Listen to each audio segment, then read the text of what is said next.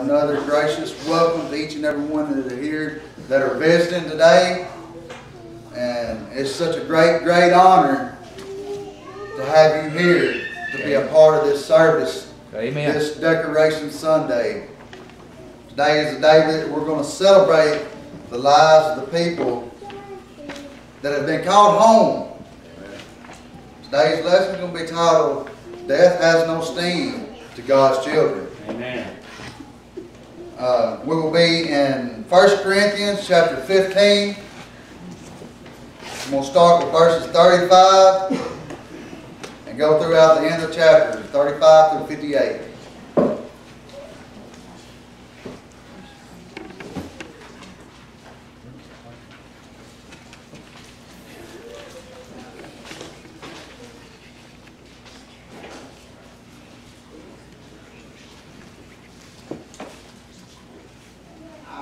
What chapter was that, Brother Randall?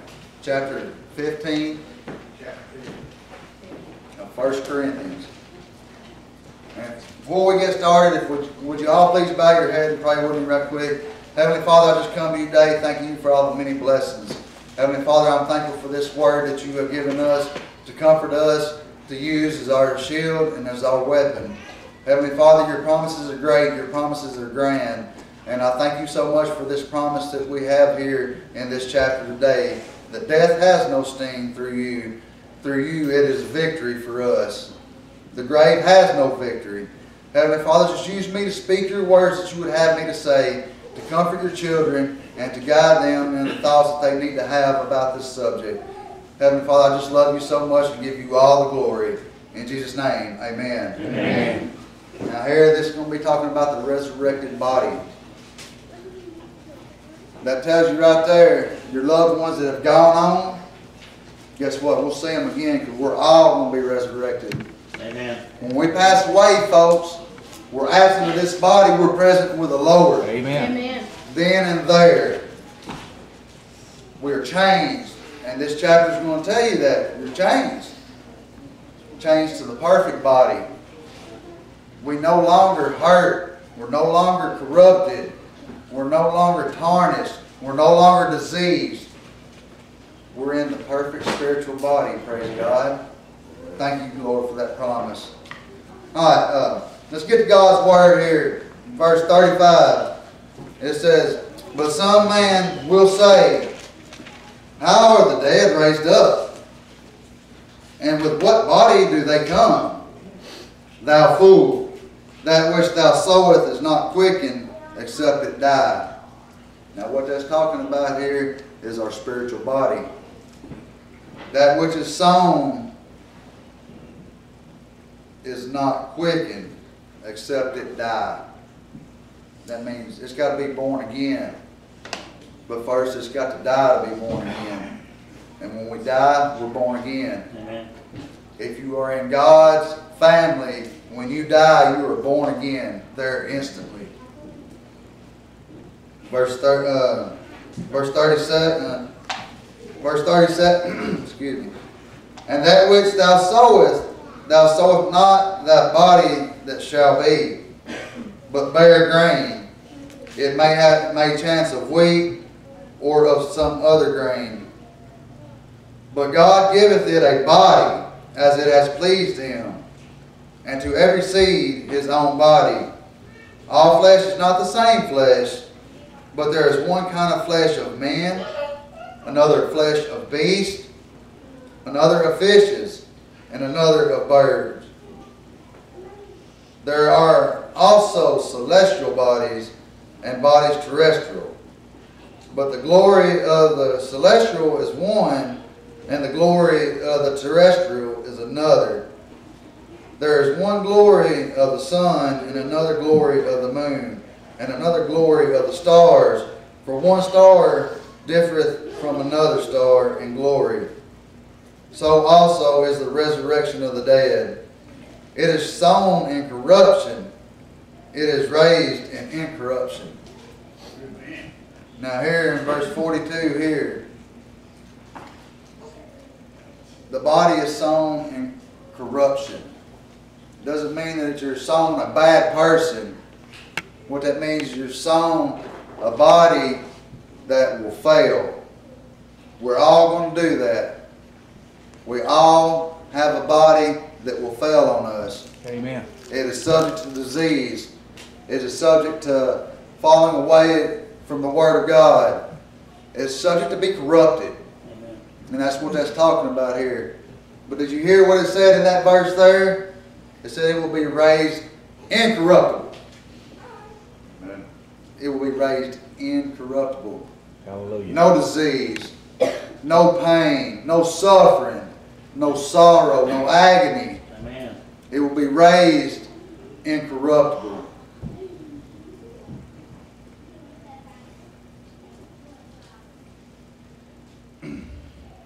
Verse 43, it is sown in dishonor.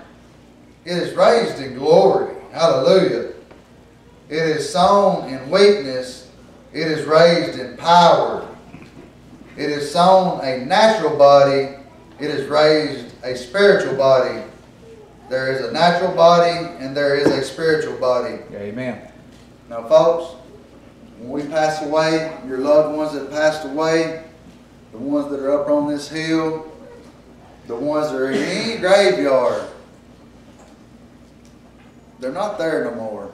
Amen. That's just their body. Amen. That's their vessel that they were sown in. They were sown in corruption. They were sown in weakness and dishonor. That body is laying there proof of that. Because incorruptible is immortality. Amen. That's your spiritual body. And that's what you are in just as soon as you take that last breath and the Lord calls you home. You're in that spiritual body. Absolutely. Absent from this body, you're in the presence with the Lord. Amen. That makes you spiritual. That makes you incorruptible. That makes your perfect body. No more hurt, no more pain, no more suffering.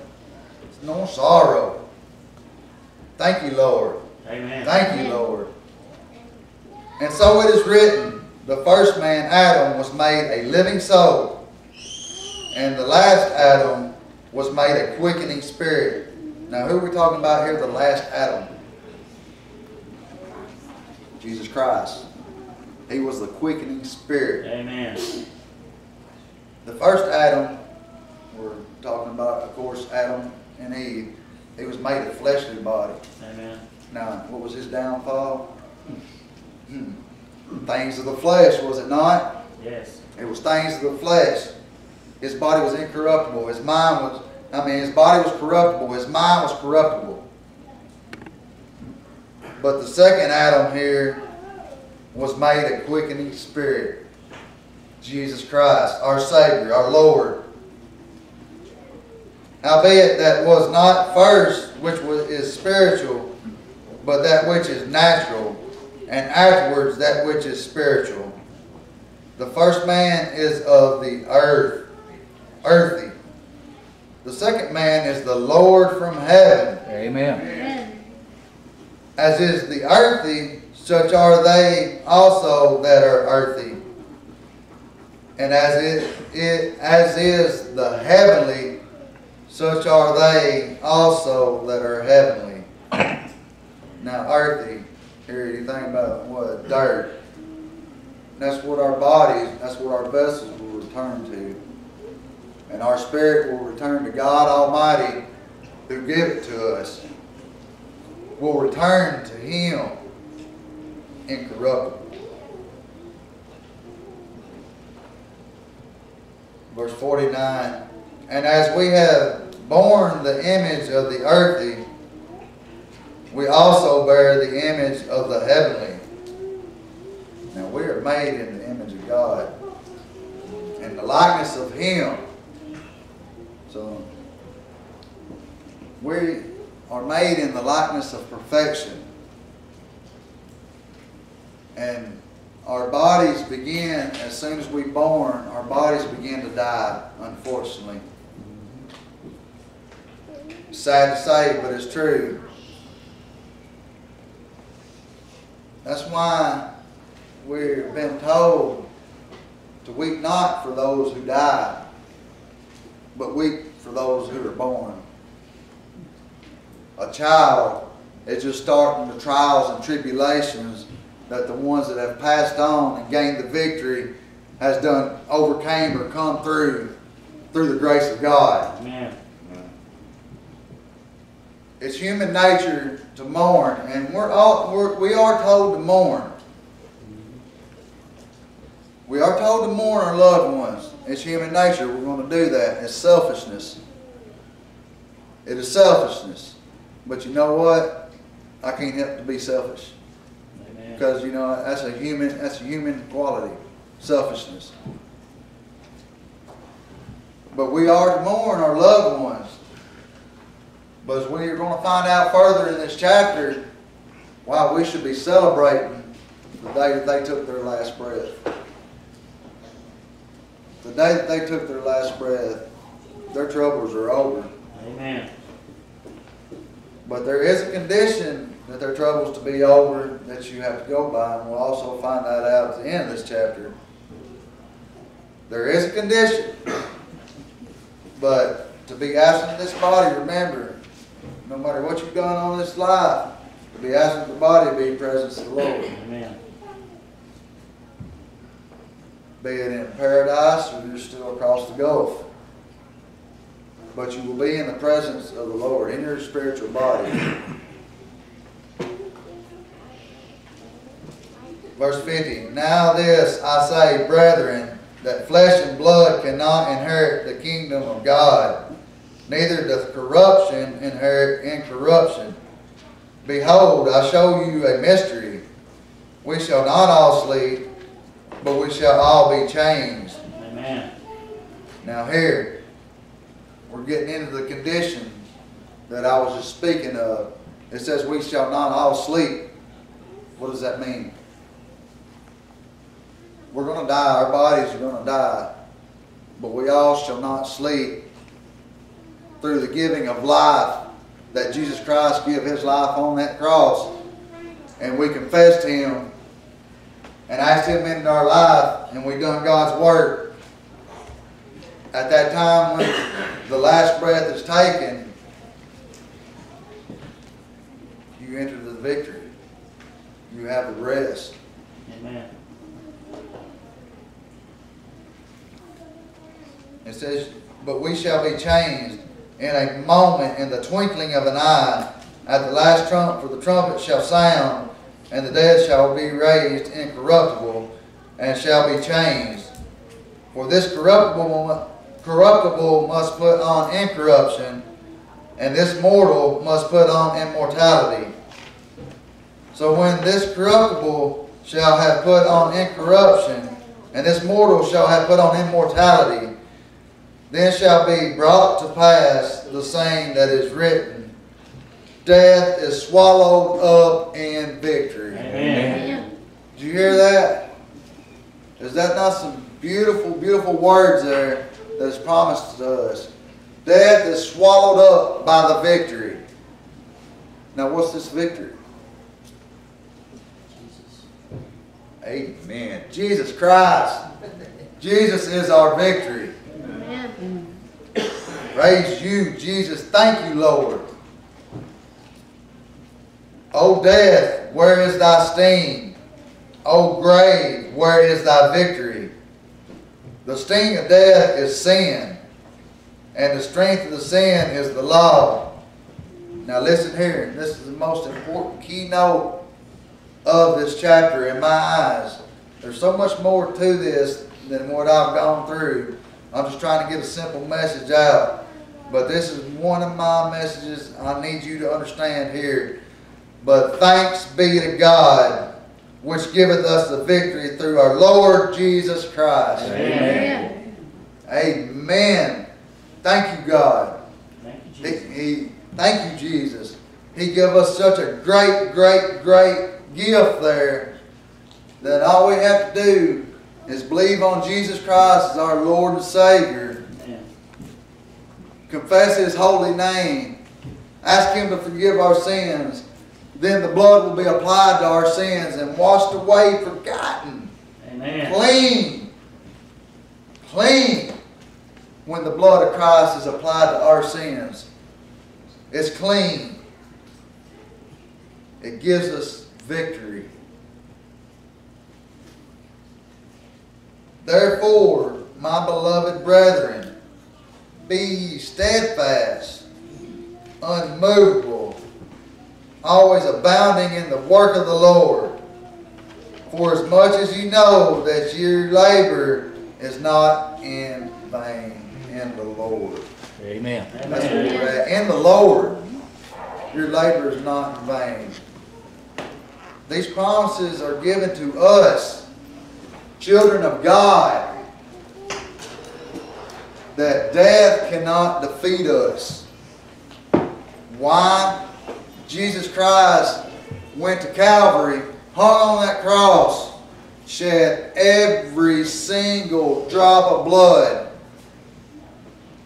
Not for what He did, but what for I did. Amen. What you did. What we did. He gave His life. He passed away. He was buried in a tomb. The tomb was rolled closed. Lay there for 3 days. And then He rose from the dead. Amen. To defeat death. Who is death? Who is death? Satan. That very day, He defeated Satan. Amen. Of course, He already done it before that. But that very day, Satan knew that he was beat. He was done. He was over. Because if Christ rose, guess what? So shall His people rise after they pass away with their earthly bodies. Amen. We will rise to the Lord Savior God. Amen.